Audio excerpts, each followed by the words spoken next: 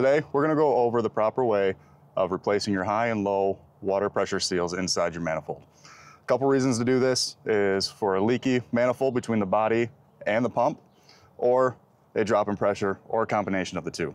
So today, we're going to start out by taking a 5mm Allen and removing our 8 bolts so we can get access to the inside of our manifold and our seals.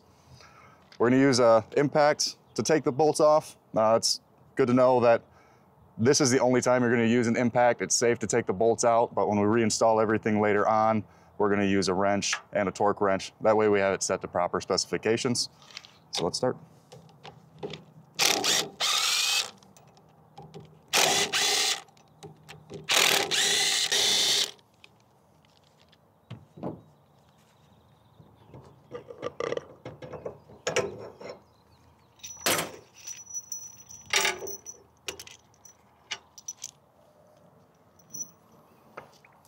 Now that we have our manifold removed, our low pressure seals have a tendency to stick onto the pistons, but we can just remove those out.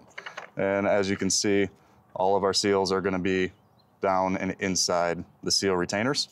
So we're going to want to remove those. We're going to remove our low pressure seals that are left. So we'll just take a pick, get these out. Once we removed our low pressure seals, it's time to remove our seal retainers. We're gonna take our reverse pliers, get inside, and we'll remove all 3. Yeah. Might get the washer that comes out with it, which is fine, because that's just gonna be the next step, is removing the spacer washers and then the high pressure seals that are in. So take a hook, get our washers out, and then from there, our high pressure seals.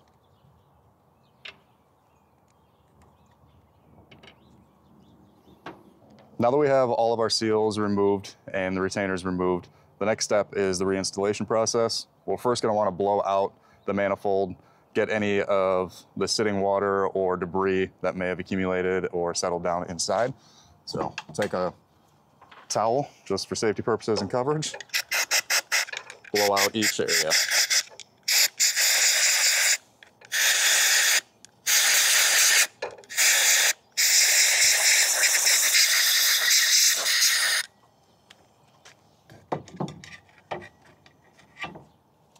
The next step is to take our seals and work them in. If you see these, you'll notice that there is a bit of a flare on the edge, so they aren't going to push right into the setting point for them. What we need to do first is make it so these are a little more pliable.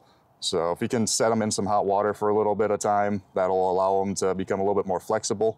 And then during installation, you'll want to set them kind of down in at an angle and then work the outer edge until you're able to push it down. So we'll start with putting it in at an angle. And then using kind of a blunt point piece, we'll work the edges.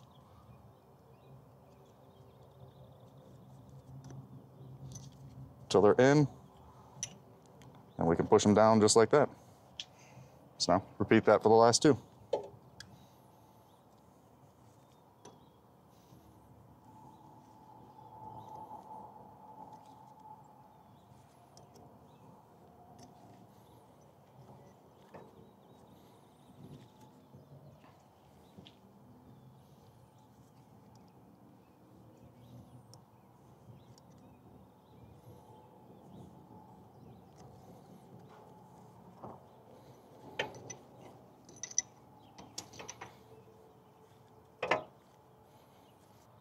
Now that we have our high pressure seals in, it's time to insert our spacers directly on top.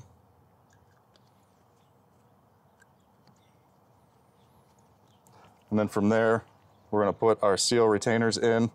But first, every kit comes with a new set of O-rings that go around our seal retainers, so we'll want to remove that old O-ring and install the new one. So we'll take our pick, move the old ones, and then use a dab of grease before installing them into place as well. And those should seat down just like that. Once we have our seal retainers into place, The last step on the seal installation is going to be the low pressure seals up on the top. Want to make sure orientation is lip down, flat face up. Again, just put a little grease. And these are very pliable and flexible, so they slide right into place very easily.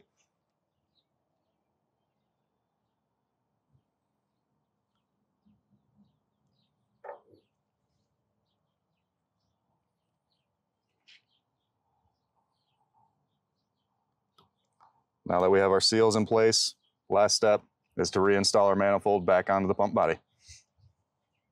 Now that the seals are in and it's time to mount our manifold back to our pump body, I always just like putting a little bit of grease on the pistons before installing it. That way it just makes it an easier slide on.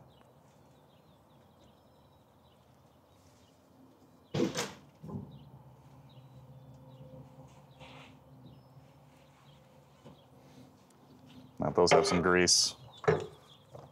Line up our pistons into their spots, push them into place, and now time to insert all 8 of our bolts.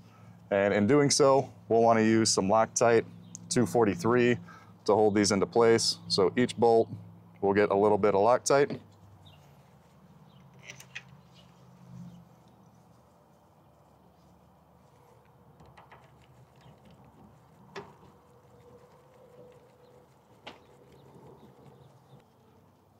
Once we have our manifold bolts hand fastened, we're going to take our torque wrench, set it to 9 foot-pounds.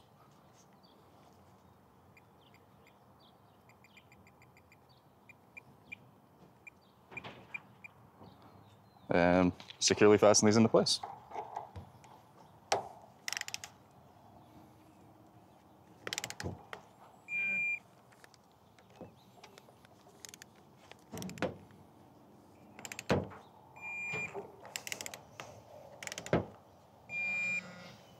Everything's fastened tightly into place, and if you noticed, I just moved mine in more of a diagonal motion as I fastened each point across the top of the manifold, trying to keep equal pressure around the manifold. So after this, it's time to hook up your water, test for any leaks, and get to work.